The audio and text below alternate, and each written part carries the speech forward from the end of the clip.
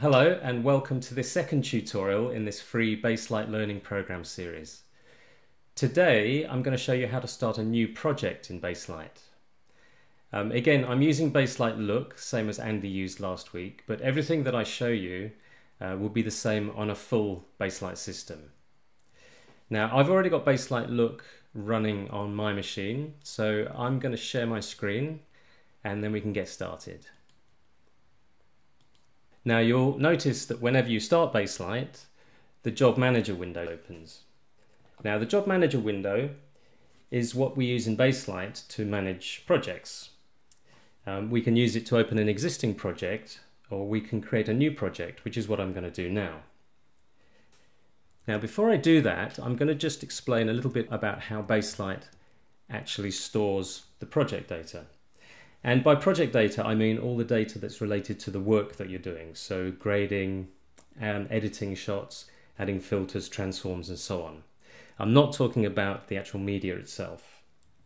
So in Baselight, all that project data is stored in a jobs database. We don't store it in a file as other systems do. Everything's stored into a database. We divide up our work into separate projects, which we call jobs, and that's the highest level within the database. So in Baselight, a job would typically encompass the whole project. For example, a job may be a feature film, or if you're working on a TV series, the entire TV series would be contained in a single job. Now within each job, we split the work up into as many scenes as necessary. Now, a scene in Baselight is simply a collection of the shots you want to work on together. And all the shots contained within a scene form the scene's timeline. So you can consider a timeline and a Baselight scene as effectively the same thing. Now, I should point out that the term scene in Baselight has nothing to do with the scene in a script. Typically, a scene or a timeline may contain the shots for a single episode of a TV series, for example, or it could be a collection of VFX shots. Or if you're grading dailies, then a single scene may contain all the rushes for a day's shoot. Okay, I'll just switch back to the Baselight user interface now. And so in the Job Manager, this second column here, which is labeled Job, at the top of that, if I click on the Actions button, which is the button with the little cogwheel, we can select a new job. So if I click on that, we now have to give the job a name, and I'm going to call it Bob's Movie. And there we go. We've created a new job. You can see it in our list of jobs. Now you may notice that we didn't have to put any other details in. We didn't have to put in any parameters about the frame rate or the format that we want to work in. And that's because in Baselight, that information is all stored in the scene, not in the job. So the next thing we need to do is to create a scene. And you'll notice that this second column, which now says scenes at the top, is empty at the moment. But before I create a new scene, I'm actually going to check that my Baselight system is set up correctly for the project that I'm working on. So to check the setup, we go to the setup menu, which is in the Baselight menu at the top here. We select setups, and I'll just close that for now. You'll see that we have a list of all the setups that are available for this machine, and the one that we're currently using is shown with a tick, and it's called HD25p MacBook. Now, if you check this list on your system, you probably won't have a setting called this. That's because it's one that I've created by modifying an existing setup, this one in fact, and I started off by duplicating the setup and then editing the settings for the project that I'm working on. So editing the settings, to edit the settings, we actually open up the editor by clicking on this button here. And you can see there are a lot of settings that we can change. Andy briefly showed you this yesterday because one of the settings you can change is to do with the default viewing color space for your display, and that should be set up so that it matches the display that you're using for the project. Now we're not going to go through these settings today, that's subject of a future tutorial, but the things I do want to check before we start creating new scenes are the settings on the New Scenes tab. So if I select that, And again, there's a lot of settings in here I'm not going to cover, but the ones that are important, which I do need to check, are the working format, which for this setup is set to 1920 by 1080, the frame rate, which is set to 25p, and the working color space, which is set to FilmLight T-Log E-Gamut. Now remember, they're the settings for this particular setup. If I were to choose this setup, for example, the 4K film setup I've created here, you can see that the working format for this one is set to 4096 by 1716 with a frame rate of 24p. So I would choose that if I was working on a different type of project. But for this project, this is the setup I'm choosing. Now, before I close the setups, there's one other setup that I wanted to show you, and this is also quite important, and that is in the image containers and proxies section. It's what we call the default container directory. Now, later on, you'll find that when you actually start bringing media into a timeline in Baselight, Baselight will assume that it's coming from a specific location, and the location it's looking for is the default container directory. Now, obviously, you can change that, but it's useful to have a default which is in the place where most of your media lives. And on my system, I have a local RAID connected, and I'm going to choose that, in fact, choose a directory on that as my default container. So if I go to the RAID drive and choose media, which is the directory that contains most of my media, and I'll set that up as my default container for this particular setup. And that will be used for all new scenes again. So I'll save those settings and close setups. Now, most of those settings won't actually be loaded until we restart Baselight. So what you would typically do would be to quit Baselight and then restart it. But as an alternative to that, and in fact, when you start a new project, you probably want to change the setup before you run Baselight, rather than having to open Baselight, change the setup, close it and reopen it. You can run setups from a standalone utility, and I'll just show you where that is. If you go to the Baselight Look folder in the current software, there's an icon with a spanner in it, and if I double click on that, you'll see that will open up the setups utility, but that can be run outside Baselight. So you would choose the setup you want to use or create a new one for a new type of project, and then click on Save and Start Baselight. And that will then close the setups editor and start Baselight automatically. Now, obviously, you don't have to create a separate setup for every project you work on. These setups are for a particular type of project or a particular workflow. So if you're working on a TV series, then you may have a setup that applies to all your TV series. If you're working on a film project, you may have one or two film setups that you would choose. So as I said, it's not something you need to do for every single project. It's more a workflow setup. Okay, back to the job manager, and we'll now create a new scene by clicking on the Actions button at the top of the Scenes column, and I'll choose New Scene. And in here, you can see that we're now being asked for some basic parameters to do with the scene. And these are effectively going to set up the timeline for the scene. And as we chose that particular HD 1920 by 1080 25p setup, it's automatically put in defaults for the working format, the working frame rate, and also the working color space. Now, the choice of the working format and the working frame rate will typically be dictated by the project itself. So if you're working on a TV project, which is to be delivered in HD 25 frames per second, then these would obviously be logical working settings to use. However, you may have, within a project, you may have a particular scene that you want to work at a different resolution. You may want a scene to be UHD or maybe even 4K. So you could choose for a particular scene, you can choose to override this default setting by choosing another format, or in fact another frame rate from this list. But typically most of the scenes in a particular job would have the same working format and the same working frame rate. The choice of working color space is also typically dictated by the project parameters. However, this is a pretty wide subject and certainly not something that we've got time to go into now. What we do recommend though is that for the working color space, you always choose one which is scene referred. And again, I can't cover that now. That'll be covered in our tutorial on color spaces.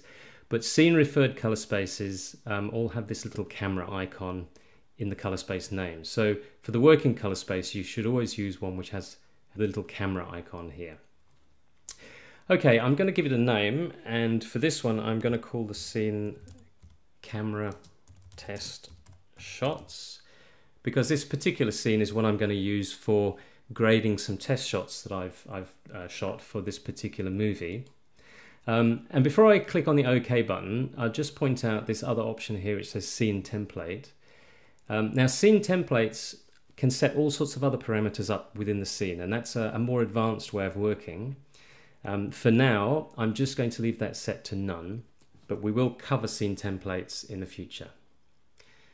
Okay, I'll click on the OK button, and yes, now there's one more thing that we have to do when we create a new job. Now, because this is the first time we're using this job, Baselight needs to know what format to use for the job gallery. Now, galleries again are a subject that we're going to cover in a future tutorial, and typically you would just choose the default setting that it offers here. So for now, that's all I'm going to do. Just click on this button. Now, if I create further scenes within this job, that box won't pop up again because we will already have a gallery for the job. Incidentally, galleries are used for storing grades, so you can recall them at a later date. But as I said, we're going to cover galleries in a different tutorial. So you can now see that we've got our scene in our scenes list, and it's got a little green padlock icon here, which indicates that that scene is open at the moment. And if you look at the top of the screen here, you can see we've also got a little green padlock and then the scene name next to it.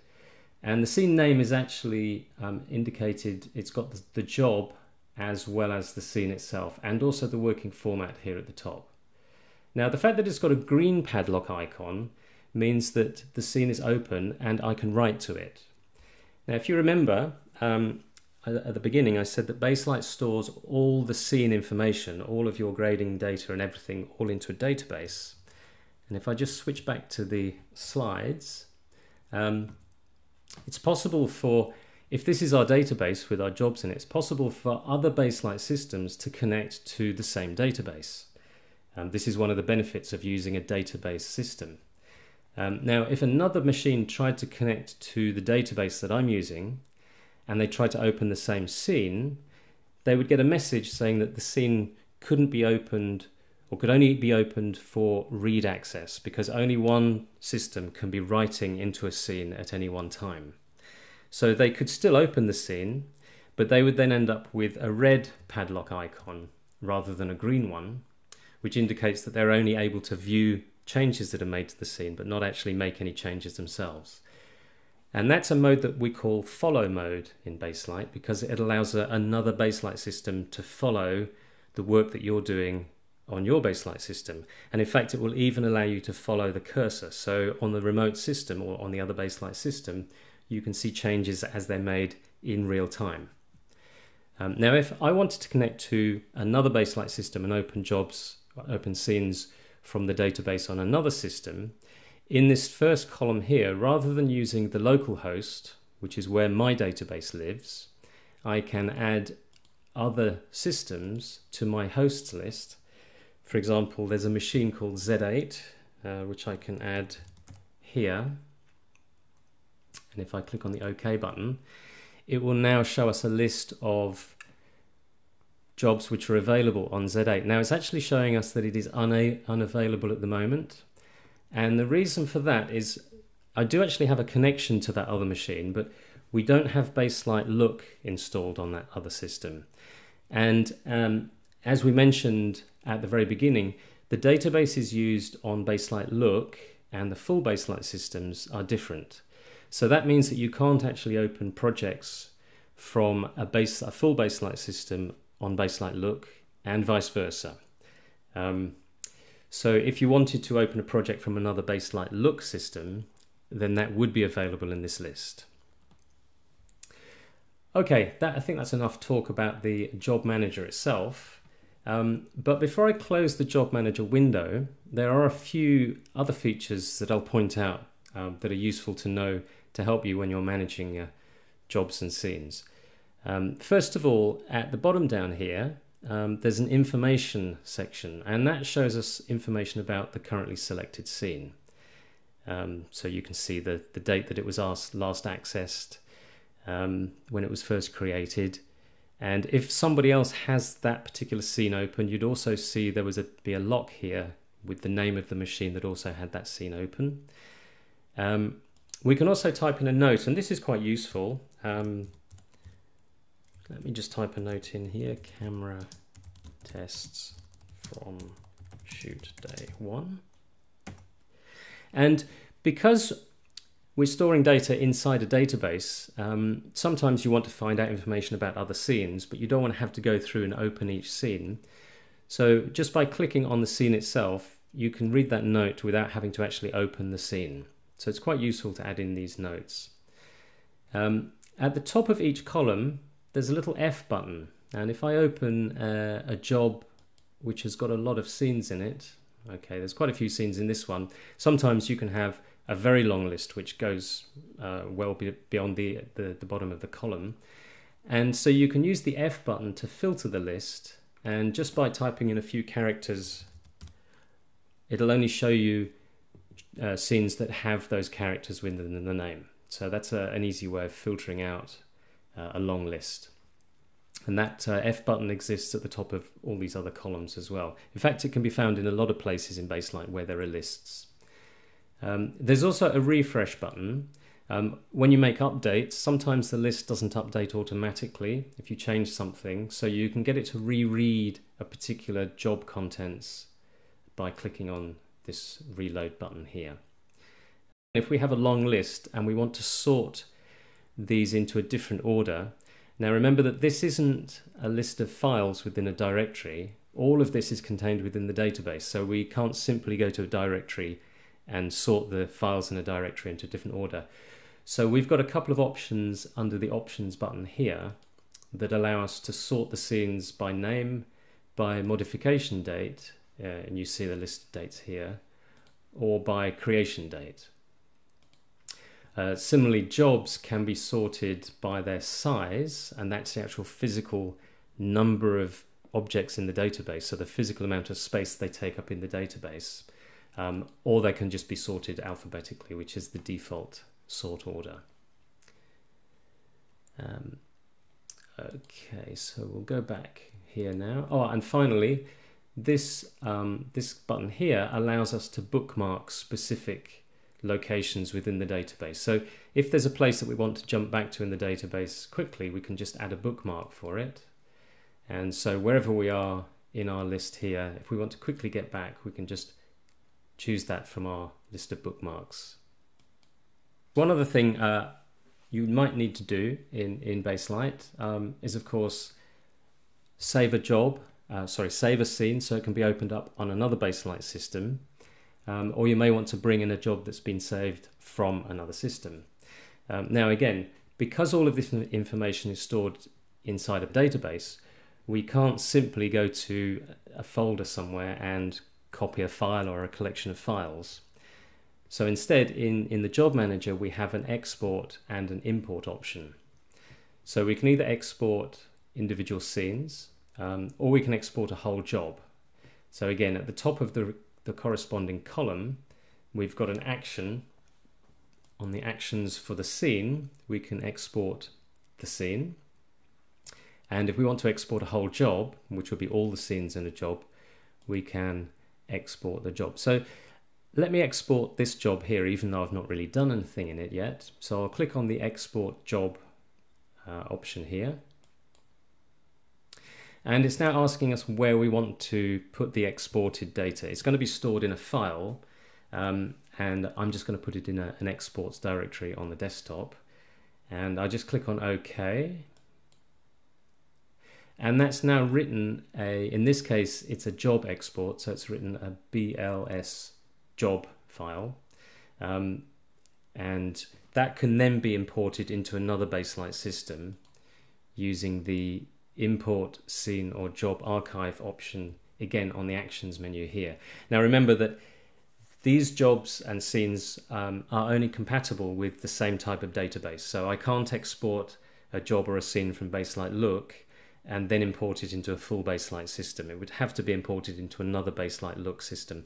Although if you're working with the older Baselight Student software, you can import and export jobs and scenes between Baselight Look and Baselight Student. Okay, before I close the job manager, I'll just go back to this bigger job here. And you can see that we've already got quite a few scenes in this job. And with big projects, you can end up with literally hundreds or maybe even thousands of scenes. If it was a big feature film, you could end up with a very big list of scenes. So rather than putting scenes all together inside the job, we have the option of gathering them together and putting them into folders.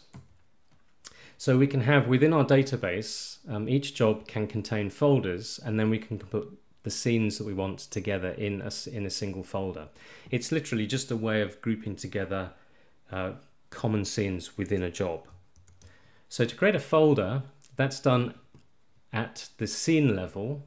So if I select, in fact, I'll go back to the job that I've just created today, and from the actions menu on the scene column, I'll click on new folder.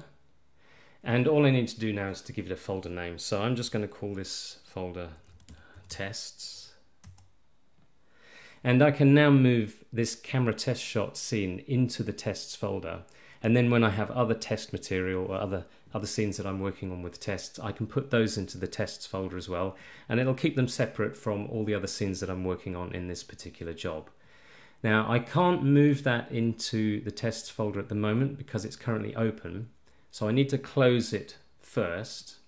Now I can either close the scene from the menu up here, or I can use a keyboard shortcut. And as with many things in Baselight, there are keyboard shortcuts for them. So I'll just show you this screen here, which summarizes some of the useful keyboard shortcuts for the job manager. The job manager window itself can be opened and closed using the shortcut Ctrl-J. And these are the shortcuts on a Mac. On a Linux system, on a big Baselight system, the shortcuts are slightly different because you use the Windows key instead of the Control key. And on the Mac, the Command key is replaced with the Control key on a Linux system. So it's a little bit confusing, but those shortcuts are essentially the same. It's just the accelerator key that's different. So if I want to close the current scene, I can use Command W. If I want to save it, if I've made any changes to it, it's Command S. And I can open the last scene that was opened using Shift Command O. And another helpful shortcut, even though it's not specifically to do with the job manager, is Command H, which minimizes Baselight to the desktop to allow you to then access other applications that may be running at the same time. So we're going to use Command W to close the scene that's currently open. And now that I've closed it, the little padlock icon has gone, and you can see it's no longer listed at the top of the screen here. And I can now use the Actions button to move the scene into the folder that I created called Tests. And now inside the Tests folder, you can see we currently have one scene called Camera Test Shots. So I can open that scene again.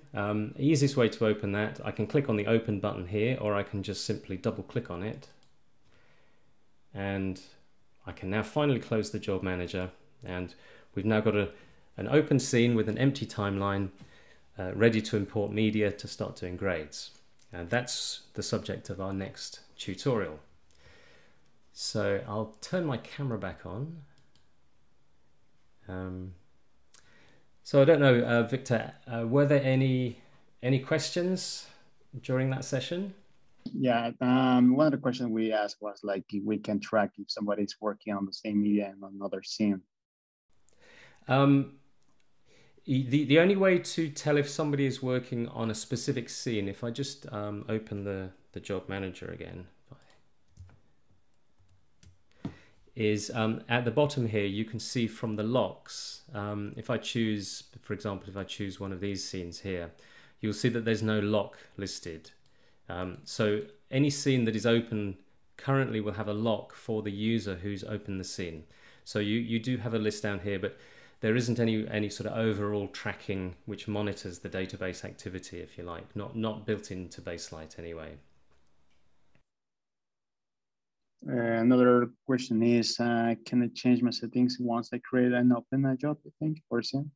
So if you created a scene, for example, with the wrong format and you wanted to change the format, you can't really change the fundamental settings of a scene once you've created it, because those basic working settings define the parameters for the timeline. Now you can, again, this is a subject that we're going to cover later, but if I open on the views menu, if I open scene settings, this is where you can check all the settings for the current scene. So for example, in the format and color section, you can see this is where we have the working format, the frame rate, and also the working color space, and they were set when we created the scene. Now if I click on the working format button, you'll see that we no longer have that long list of formats available, because we've committed this scene to working in this format, so that's defined the format of the timeline. Likewise, the frame rate can't be changed, it's now fixed at 25. So if you did create a scene with the wrong settings, what you would need to do would be to open the job manager again, delete that scene, and you would have to close the scene before you deleted it, but you can delete the scene from the menu, from the actions menu here, so delete scene, and then you can recreate the scene again. So that's a good question. And how did you delete the jobs or scene? Okay, yes. So as I just mentioned there, so to delete the scene, in fact, I'll do that now. First of all, I need to close the scene. So I'll use the keyboard shortcut Command W. And now that it's closed, that delete scene option is available here. So I can delete that. Now we do get a warning because it can't be undone. It's not like a file which we can then retrieve from the trash. Once I've deleted that, it's gone from the database. There's no way of getting it back. And the same applies to the job. In fact, if I delete the job, that's an even more serious thing to do, of course. The job is now completely gone. Every single scene has been deleted. Now, because of that, and because that's obviously quite a serious thing to do, Baselight automatically makes a backup of the entire database. So every scene, and therefore every job, and therefore every scene is backed up every night automatically into a location. Normally it's onto your main RAID, so it's RAID protected as well as backed up. And that happens on a weekly cycle. So you actually have 7 backups, one for each day of the week, and then the oldest backup gets overwritten. But that means that you've always got a complete snapshot of all your project data up to, usually it's 4 a.m. the night before when the automatic backup happens. So we have tried to make it as safe as possible. Okay, and we have another question here. It says, is there a way to lock a scene to prevent changes by mistake? We currently don't have the ability to lock an individual scene. In fact, we don't have the ability to lock scenes or jobs in the database. That's a feature that we have on our request list, and so it will be added at some point in the future. Also a good question. I think that's it. I don't see more questions on the chat. Great. Okay, well, I'll stop sharing my my desktop now. Thanks everybody for joining us. I see there was quite a crowd again today.